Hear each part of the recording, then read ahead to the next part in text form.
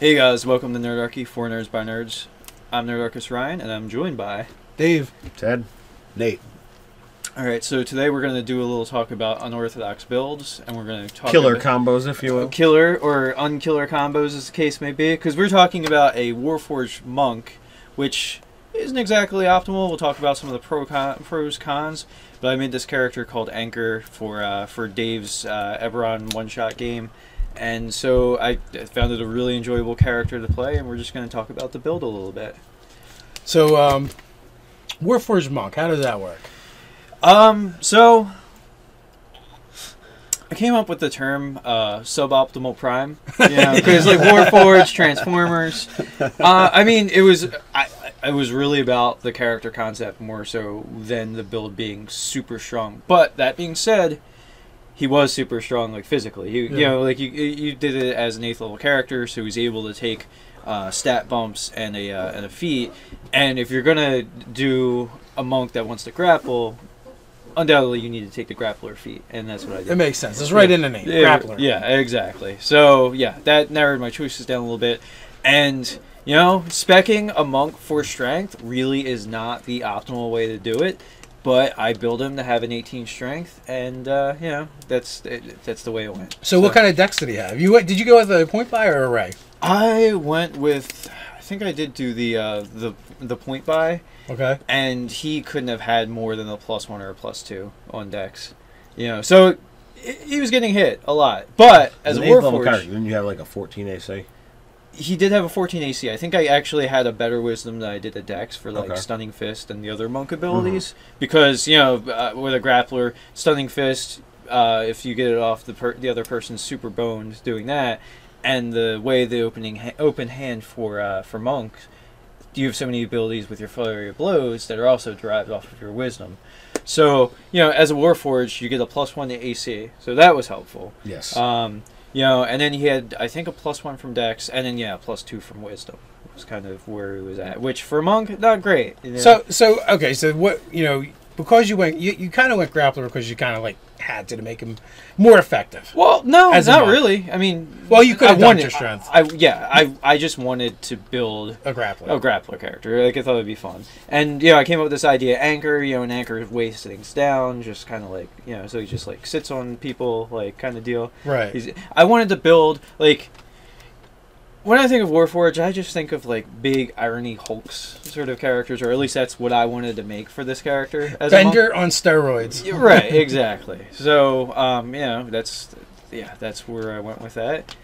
I think might have dumped charisma, so I made him kind of like a prototypical like sailor. You know, like he picked kind of belligerent. Yeah, he picked up the habits of sailors. You know, yeah, he was kind of like talked in a lower class sort of way. You know. Had a parrot. He did. That was also lower class. Yeah, he did have a parrot. Well, actually, so I never really went into it, but the parrot was probably taken from a pirate ship, so like some dread pirate, like it was their pet. So, yeah. So Ted was also in that game, where you showcased Anchor, and so that build, you know, Warforged monk, you know, you decided to make him a grappler, and to be effective with grappling, you took the grappler. It was an 8th level character, so you bumped the strength. Right. Yeah. Yeah. So I mean, between the +1 to stat, because that's what the Eberron, you know, our unearthed arcanas are getting in the PDF. Right. So having a +1 to strength, they got PDF'd good. They did get pretty well PDF'd. So yeah, he had a net of a +3, and I put a 15 in that stat. Well, that +1 armor class that stacks with anything is handy. It's super. I mean, handy. It's pretty much like a +2 to Dex without the benefit of, you know, like other stuff associated with it. Right, so like the saving throws or this. It is like having that extra boost to another stat that goes with your armor class. And you know, you were really good at grappling, so you actually got to grapple 2 different people. Yeah, like because I think we totally did the grappling rules wrong, though. I think I did do a thing where I shouldn't have been able to grapple during my flurry of blows like once. I think that happened or whatever. Like I shouldn't have been able to do that. Well, so no, I think you made an attack roll where you didn't actually have to make the attack roll. You just make the grapple check. Right. Yeah.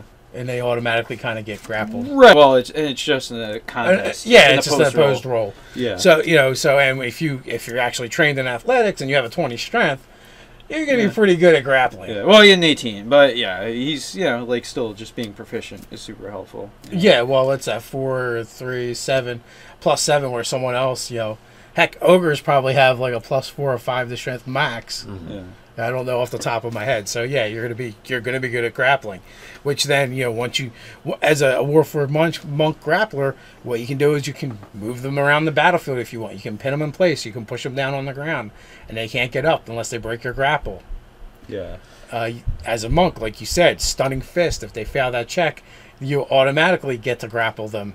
Right, as long as you have the actions to do it. Right, yeah, absolutely. And being a monk, you get the extra attack, not even just flurry of blows, but eventually you get extra attack as well per level. Yeah, so you get up to 4 actions you can do in one round. And let's face it, the monk has 3 options that kind of go with grappling, which is pushing people around, knocking them down, and stunning them.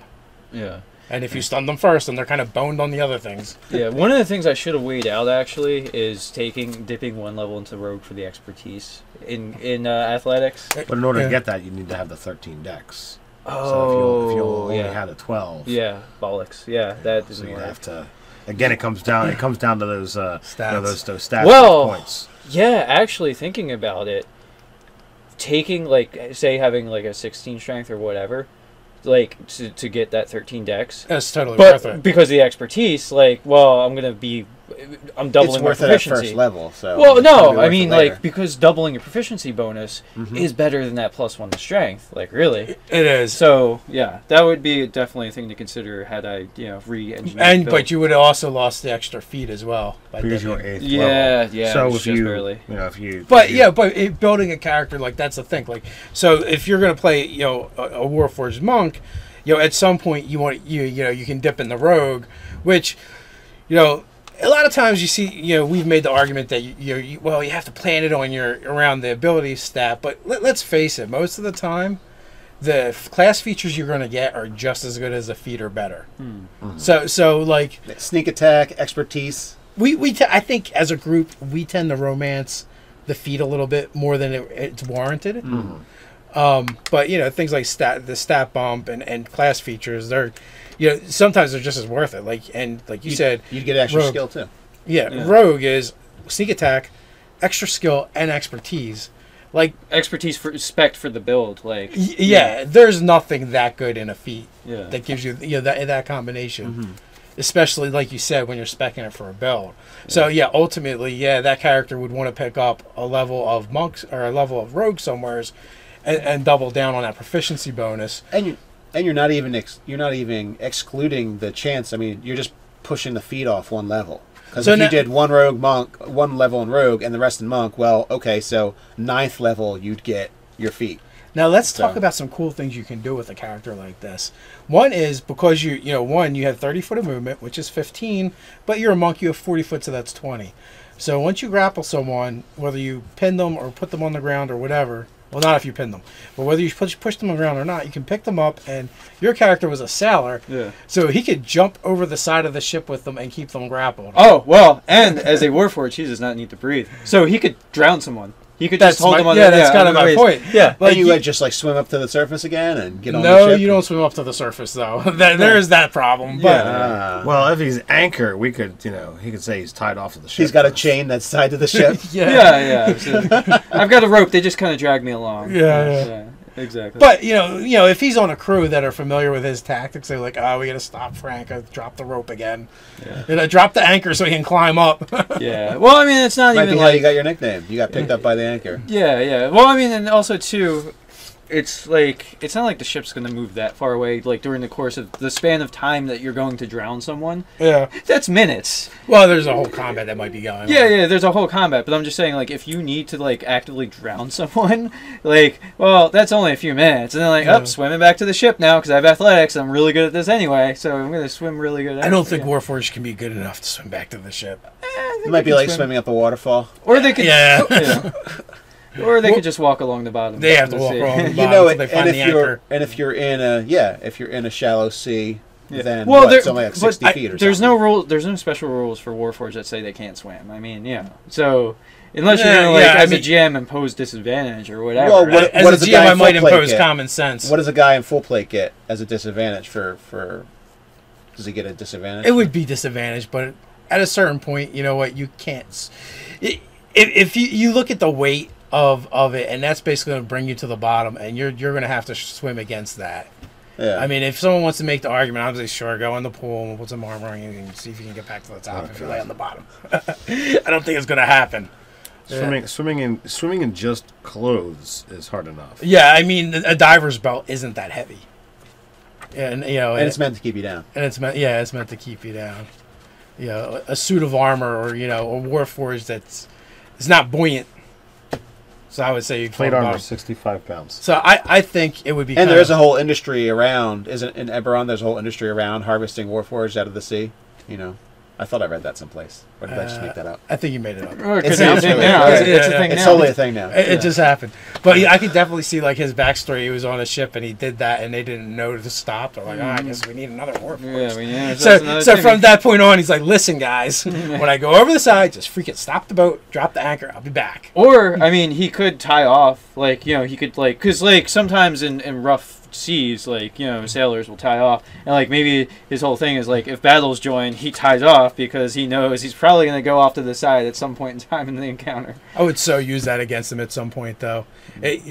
Being tied off while you're trying to move around and maneuver and fight is not going to be. Well, it's going to give you a radius. It's going to give you a radius that you can move. It's like a dog, on a chain. Yeah, and someone could always cut the rope with a sword or an axe while you're down there, unless you had a chain. Yeah, if they know to cut it or whatever. Yeah. But so that's definitely something to be done. But so I was thinking of other things too. Is other spells or whatever you could totally, or like you did, you had a thing of choking and sneezing. Yeah, I bought as one of my items a cursed item. Yeah. That's actually a cursed item? It's a cursed item that I use because I don't breathe. There's the dust of choking and sneezing, and I threw it at my own feet because everybody in a 30-foot radius has to make a con save or be incapacitated if you breathe. Wow. If you breathe. So that's the first. That's a good benefit of not being able to breathe. Yeah. Well, so if there's other spells that affect someone's ability, their breathing, then you could totally grab them, drag them into it, and hang out. Right. In the stinking cloud or whatever. Yeah. So even though I don't, that's one of the weird gray areas of Warforged of what that exactly does not breathing do for you. It's very situational. Does it make you immune to inhale poisons? I don't know. I'd probably give it to them to a certain extent. Or maybe give them advantage on it or something. Yeah, something like you closed your breathing ports, or you don't even have breathing but they don't. ports. Yeah, I mean, but they can take potions and stuff and consumables, so that means there's a way to get in. They're not airtight. Right. Well, I mean, for my character, when he drops the dust, even if he just completely shuts his mouth when he goes, when that dust is down. So this way, there's no chance to have anything. Yeah, he basically just uses his mouth to look anatomically correct and speak. Yeah. Right. That's it. Yeah. So. Well, yeah, but they can use it to eat and drink. Yeah, but it's not like they won't take a startled gasp or something. No, there's no respiration. Yeah, there's none of that. So all the ways that they could have something enter the system when they don't want anything to enter the system, it's not like you're a mouth breather in combat or something. You just have your mouth closed unless you were talking. Maybe. I don't know. Maybe they walk around their mouth and intimidation. Yeah. I'm gonna bite you, metal mouth. Yeah, maybe. So, the same concept and build could also be applied to other characters as well. You can interchange Warforged with Mountain Dwarf or half orc, any strength based. Except for the whole not breathing thing. Yeah, that part is very distinct. Yeah. I'm a half orc. I don't breathe. If you guys try to copy this maneuver, the results may vary. You absolutely probably drowned the person you're trying to drown because you have a higher con than them. Yeah. But then you might drown afterwards. Yeah, it's a good chance. All right, you better. Well, except for you don't have to worry about the buoyancy thing at least. Yeah. And with a monk, I believe they can spend a high point to be able to jump higher. So maybe you jump off the you jump off the ocean's bottom to give yourself a little bit of a leg up before you start. Could you grapple somebody do the Kai Point jump, leap up into the air, and like totally body slam. You could totally do that. I couldn't see why not, really. Well, you could, but yeah, and the monk can actually jump off of high places because they don't take damage from falling up to a certain amount. So you carry him up to the crow's nest and boom. Yeah, that's right. It's time for the whole. You're gonna break the ship that way. Yeah. There may be some collateral damage to other things. Hey, for cool maneuvers, sometimes you just gotta go with it. Yeah, you felt that one, Mean Gene. Yeah, that's definitely above the third rope there. Yeah. Actually, but then you need the athletics feat so that you can climb faster. Oh yeah. Well, or athletics, you know. Or it could be that the encounter happens when you're already in the crow's nest, so you don't have to drag already, something. Like a thing's flying by, you grab it, you pull it in, and bam.